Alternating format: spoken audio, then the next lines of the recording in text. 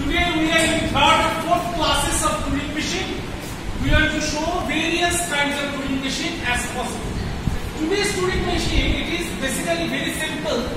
Whether the number of ones is zero number or even number.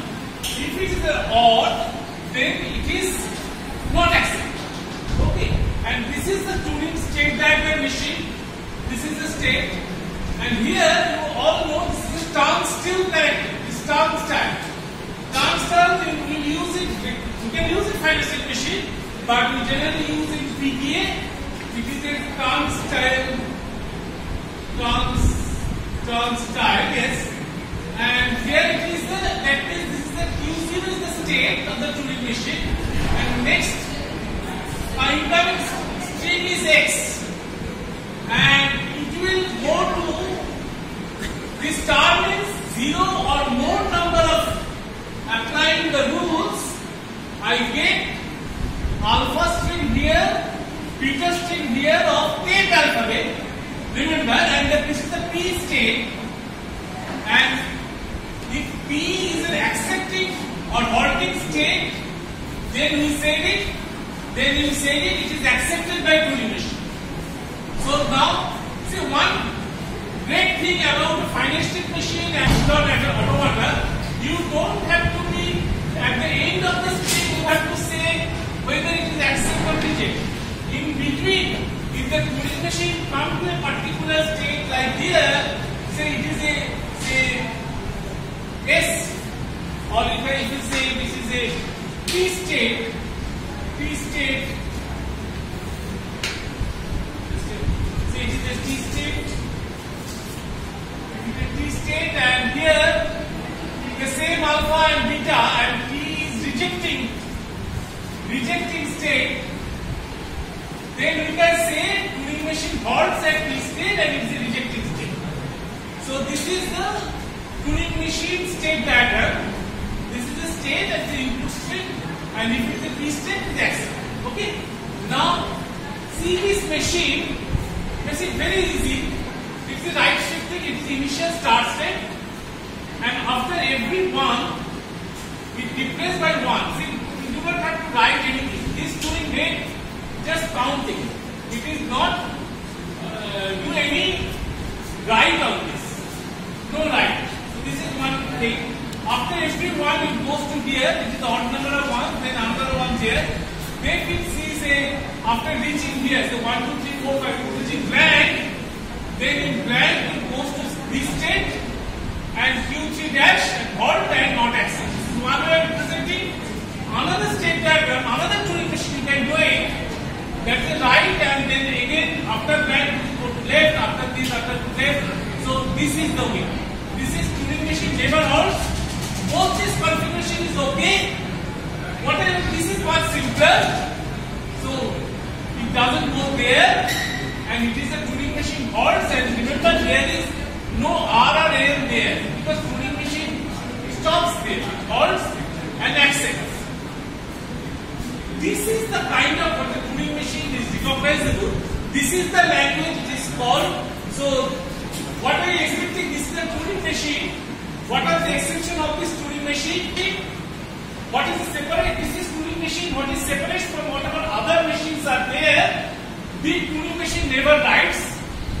The Turing machine, the 10th alphabet, we always say the 10th alphabet is 1 and blank space, and this is the input alphabet. And all the state transitions will be always the delta function. This is the delta function.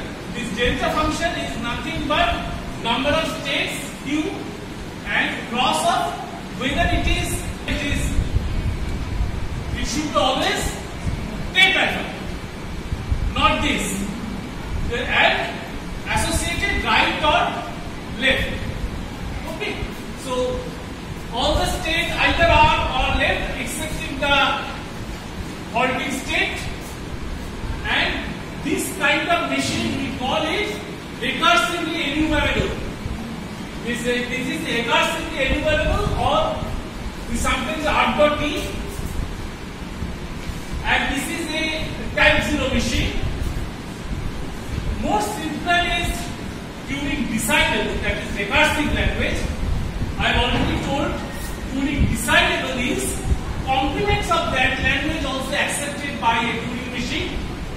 recursively enumerable, whether complement is acceptable or not, it cannot be done.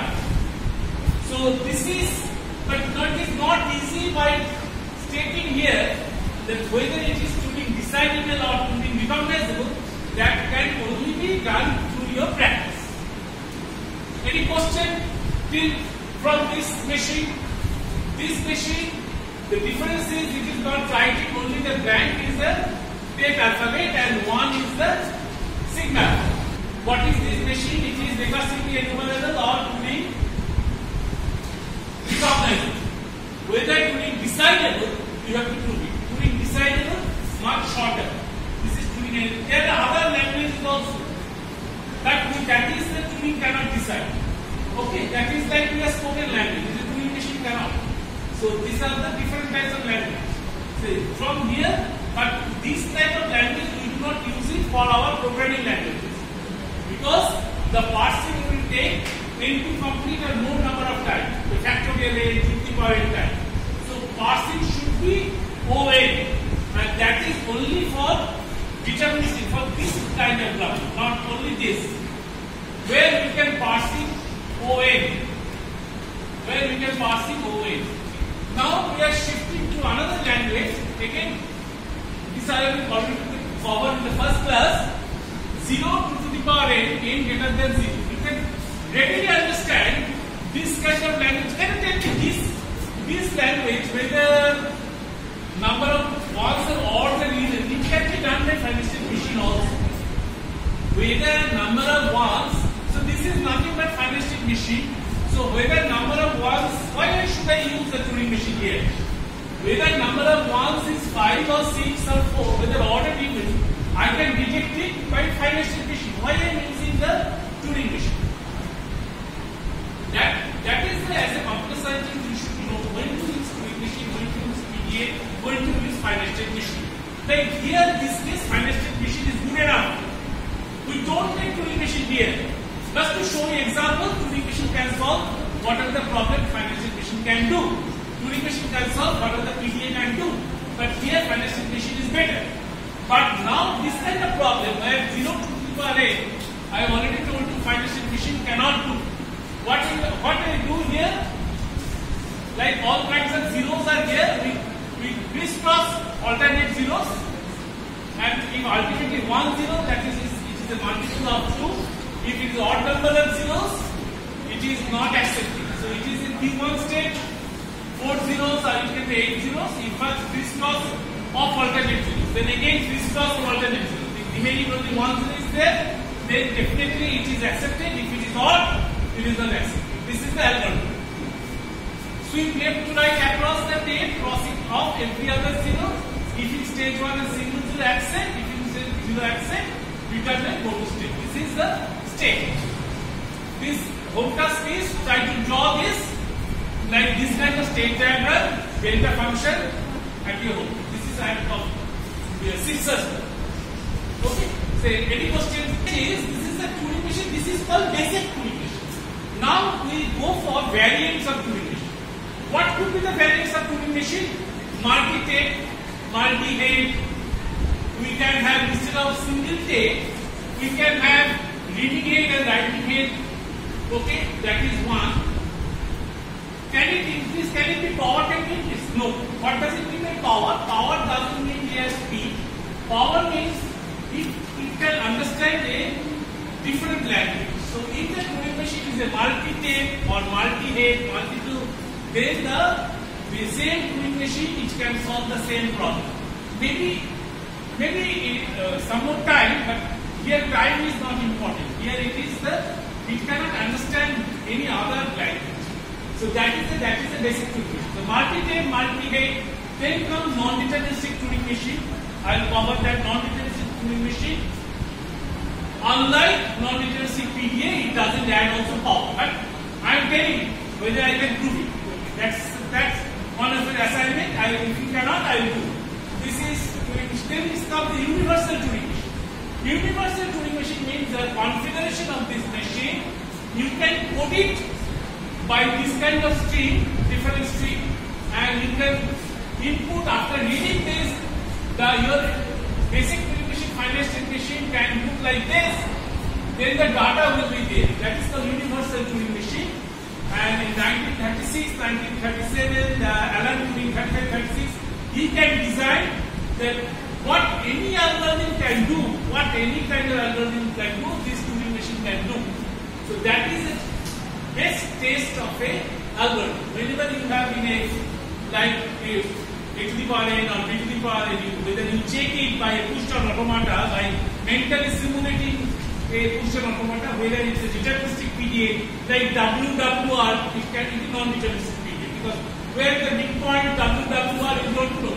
So it is a WWR, so you always guess it where is it, so you can mentally thinking about the non-deterministic PDA. So same thing, whether there is an algorithm or not, if any algorithm, any basic Turing machine can solve. That is the biggest win of the Turing machine. In fact, still now, even after quantum computing, it is still the whether the algorithm is there, and if any algorithm is there, we can design our delta function so the result will come. That is the success of Turing machine till today. Remember, all the natures, whatever we see in the computation is not done by Turing machine. It is a basic paper design that is done by Turing machine, and all computers are running by the Turing machine model. And this is the test. So you are exposed to the algorithm class through this thing. So any algorithm, if any algorithm cannot be done by Turing machine, it cannot be the algorithm is not. So you can also think about the randomized algorithm and all other algorithms. You know probably various types of algorithms, randomized algorithm, the Monte Carlo algorithms, Las Vegas algorithms. So all algorithms can be done right. And this is basically a machine, and if you add the programming part in front of it after reading it, then it is universal Turing machine. Very tough. And then come non-deterministic Turing machine. And there are various variants of it, then quantum Turing machine. But till now, the basic Turing machine is still the acid test of an algorithm. State comes, because the state comes, the retry trend, and it go for this direction and this direction. And remember, this direction goes to infinity. It is not that way. Remember, yesterday we have passed all the output comes in here. So definitely it is not done in a linear bounded automata. We have discussed in our type 1 diagram that it is a bounded on both sides. That is called linear bounded automata. But yesterday's class we have seen that the result is coming on the left hand side. The left hand side like 101. 101 is coming PAD plus. So it is the result is also coming out. Here no result, whether it is by state, accepting or rejecting. Okay, so this side. And always remember, the blank should be there and blank should be there, and your input alphabet sigma should not contain blank. The blank should be in the tape alphabet. Okay, all input and all. That's it. Any question? Yes. Sir, can you please explain recursively enumerable once more? Yeah, very good. Very good. Any other question? This is one is recursive. I think you have understood context sensitive graph, that is type 1. Now after type 1 we go to the type 0. Two kinds of types. One is recursive. That is easier. That is Turing decided by that language, and also the reverse, the complement of the language. Turing machine always halts. Halts means whether it accepts or rejects. But Turing machine, if one goes on looping, then it is Turing machine doesn't halt. That is the language it is called recursive. One more step ahead, it is called recursively enumerable or simply RE or Turing recognizable, not Turing decidable. What is difference between Turing decidable? That means you understand that language and complements of that language. What is the complement? That is sigma star minus that language. So you know complement of the language. Sigma star, like this is the complement of the language, is sigma star minus L. That is the complement of the language. Okay. So in the Turing recognizable, we always say that Turing machine will halt. whether it accepts state or the rejects state. But its complement of the language it may not. Okay, so that's the recursively enumerable. There are more number of languages are there than recursive language. You know these are all superset of recursive language or Turing recognizable. As for this Turing machine, I am following this. Michael 6. Very good question. Any other?